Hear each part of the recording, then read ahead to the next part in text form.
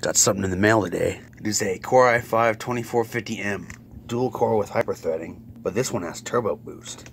The i3-2350M doesn't. Sunrex keyboard. Dell's been using it a long time. The fan, Sunon. Been using Sunon for a long time too. Wireless. It's the battery. It's pretty clean. VRAM.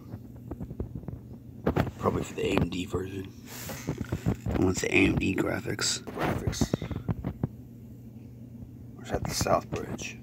So now we take the hinges off. I'm not going to tell you how because there's already videos how to do it and they're better than mine. Watching this video and this video. So I found the missing part. We're missing the hinge cover. 20 bucks for one of these. 40 for this one. What the hell's wrong with you? Here's a tip. Still has the mounts for the standoff. Screw this into here. First after you drill holes right here. That plastic rivet came undone. That's broken. Not sure about that. It looks broken.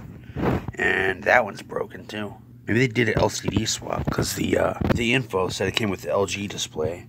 Look at my comment on the video. It's Intelux, my Intelux panel or whatever. And that chip's missing. Not sure why. Power button 1 and power button 2. The first one's not populated. It's using the second one.